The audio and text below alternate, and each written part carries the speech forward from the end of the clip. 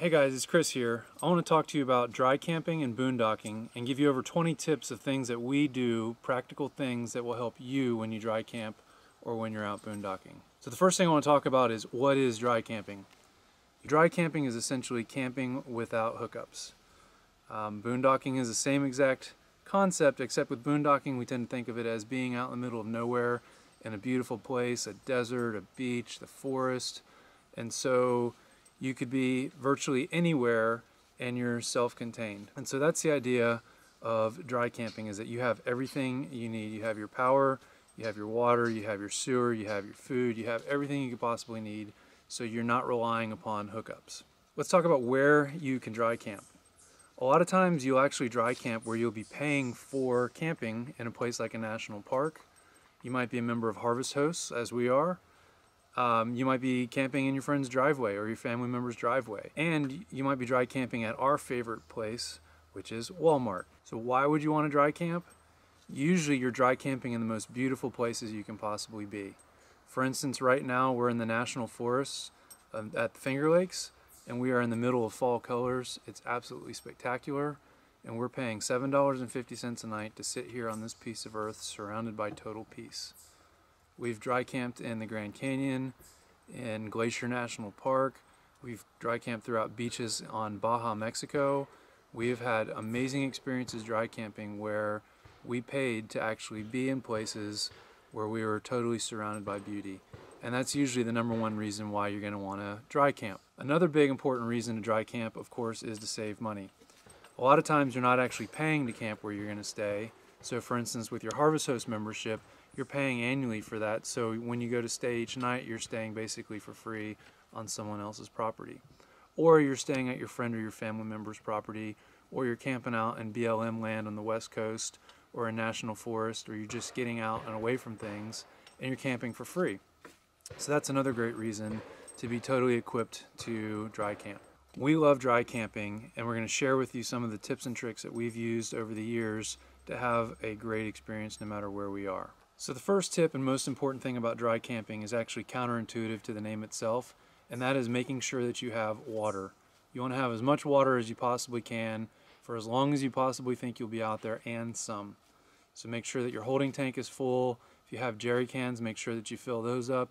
Even your water bottles, if you have a chance to fill up water bottles that you use daily, just go ahead and fill up everything, because you want to have as much water as you possibly can. The second tip is to do the opposite of that, and that is to make sure your tanks are completely empty. Empty your gray tank and your black tank at a dump station. Do that at the very last minute if you can. So when we're boondocking, or dry camping, we always like to find a dump station either the night before we're going to go out and dry camp, or on our way actually driving out, we'll look for a dump station so that we can make sure our tanks are completely empty. The third thing you're going to want to do is make sure that your propane is topped off. We rely heavily on propane for all of our appliances, so we make sure that we always have at least one tank full. When we're boondocking, because we have two separate tanks, we make sure that we have both tanks completely full. That way we're starting off our trip with the ability to run everything that we need to cook. If we need to run a heater, if it's cold, we've got the propane for our heater. We're able to run our refrigerator and our stove and our oven and our hot water heater if we were to need it.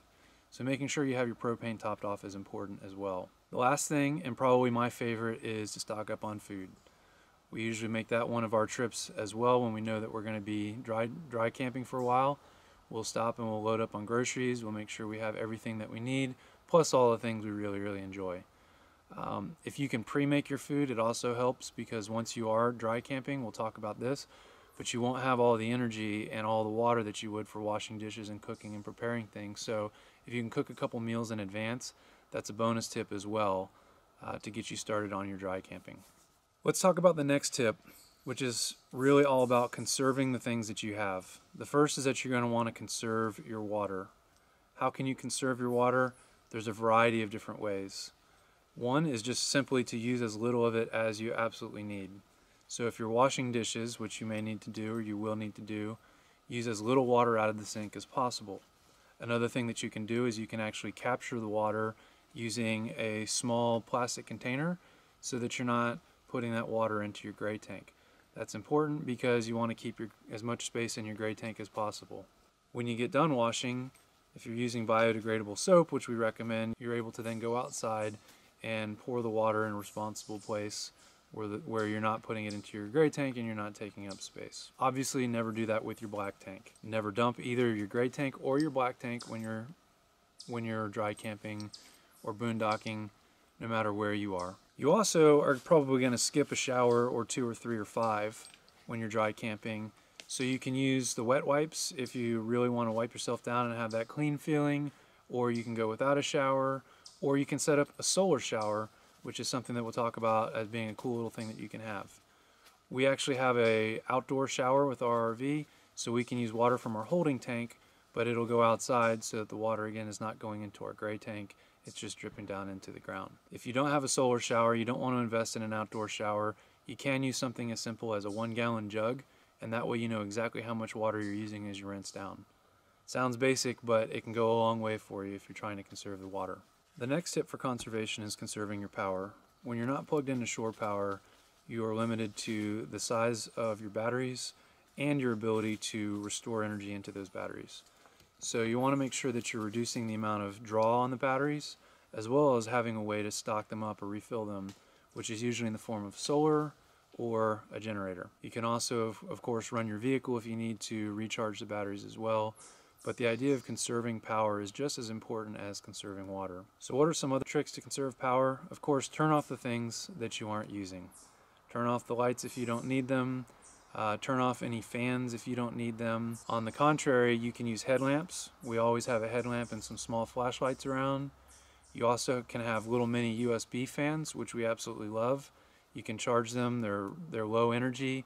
You can charge them and you can use those to carry with you if you need to fan down. You can also take advantage of the shade and spend as much time as you can outside. If you have an awning, it's great because you can pull out the awning and sit underneath there. If there's a breeze, you get the cool breeze.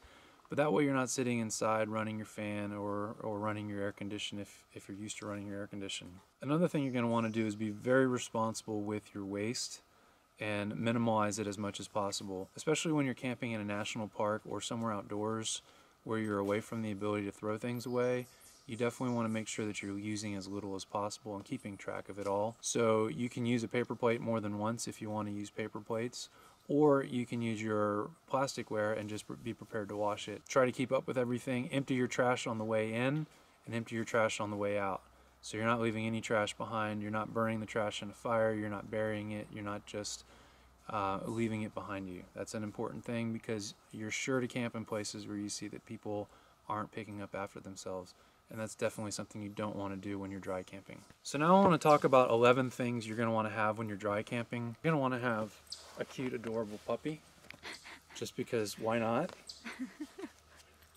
We have 2 of them, and they make us happy no matter where we are, but especially dry camping.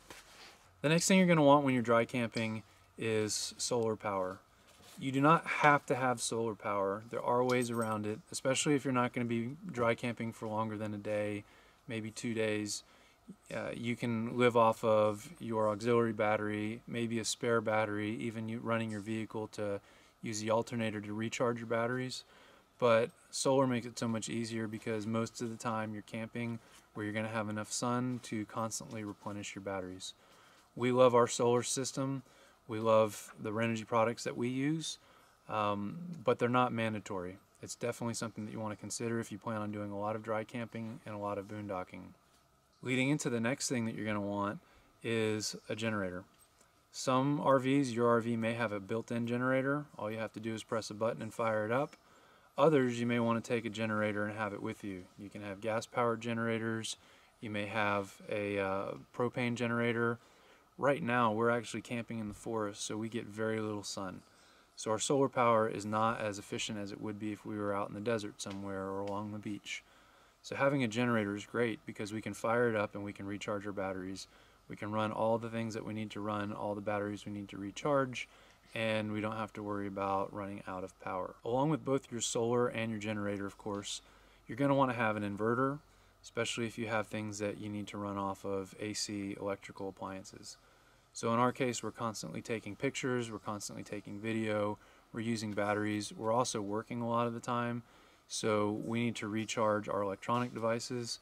So you want to have an inverter to be able to run all those devices if you're doing more than just sitting in a chair enjoying the scenery that's around you. Another optional thing that's great with dry camping and boondocking is having a cell booster. We have a WeBoost cell booster, and it literally gives us an extra 2 bars of cell service most places that we go, which means we're able to stay connected even if you want to get off grid, which is a lot of the reason why you want to go dry camping or boondocking. If you want to get off grid, it's still safe to make sure that you have cellular service, because if something happens, if you get stuck, if you're broken down, of course, the farther away you go from people when you need help, it's great to be able to have that cell service to reconnect. So that is an optional thing to have, but it's definitely something that we have, that we use, and we use it on a regular basis. On the water side of things, you're going to want to have jerry cans that you can fill up with water. We have a really cool system of keeping fresh water where we have our holding tank. Then we have 2 5-gallon containers of fresh water that we keep inside our camper to drink.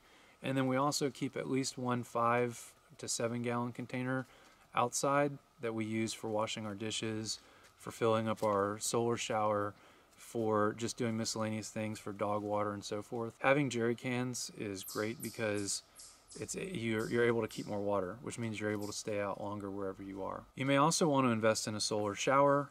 They can be simple as a gallon container. If you paint it black, or you have a dark colored one and you leave it in the sun, it'll actually warm up during the day, so you can have a warm shower. Or you can buy any number of solar showers. Of course, that's only if you plan on showering, but a lot of the times when we're dry camping and boondocking, we're going to be off in places where we're going to go hiking and exploring, and it's nice to be able to rinse down. Another thing for conserving water is having that collapsible bin, or just simply a plastic bin that fits in your sink, so you can use your sink to wash the dishes, but you're collecting the water in your bin. Or you can wash your dishes outside. Using the collapsible bin, of course, is important because you're able to save the space by having it collapse down when you're not using it, and then when you get to where you're going to be dry camping, you open it back up. For convenience, again, not necessary, you can have body wipes. These are becoming more and more popular, where you just wipe yourself down with these little wipes so you feel fresh and clean. I don't like them, but we do carry a pack just in the event that we're out for a long period of time. Another optional item for convenience, but something that we use constantly, is a headlamp. As soon as night comes and it gets dark, we'll often switch to our headlamps when we're boondocking or dry camping to save our energy. And then, of course, as we're out and about, there are no lights when you're not in a campground, you're not in a city or a town. You may be in a place like we are now where there's absolutely no light at night. It's pitch black, and it's great to have a headlamp or a small flashlight. Final thing that you may want to have are the little USB fans that you can charge using a USB charger, and then they'll run for usually 4 or 5 hours on a low to moderate setting, and they're very inexpensive, simple to keep around. They're small, they don't take up space, but they pack a punch when it comes to actually keeping cool.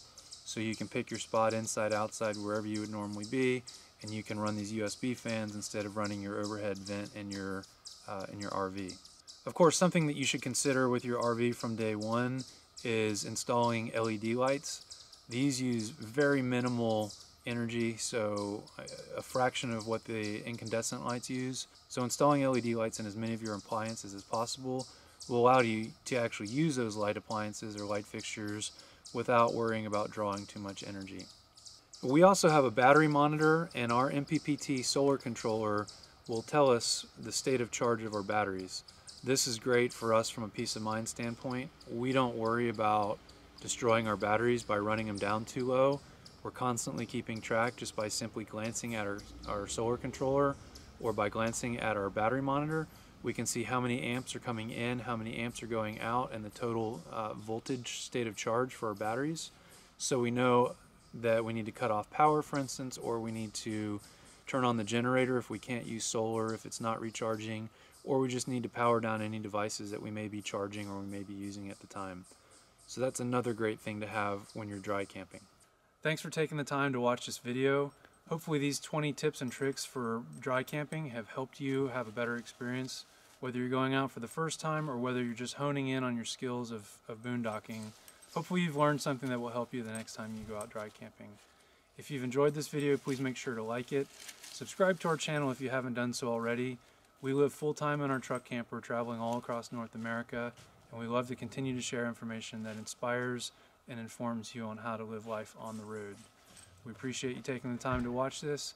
Leave us a comment or send us an email if you have any questions, or if you want to add anything to this discussion that we may have left off for simple tips and tricks on how to dry camp and boondock. Thanks again for watching. See you next time.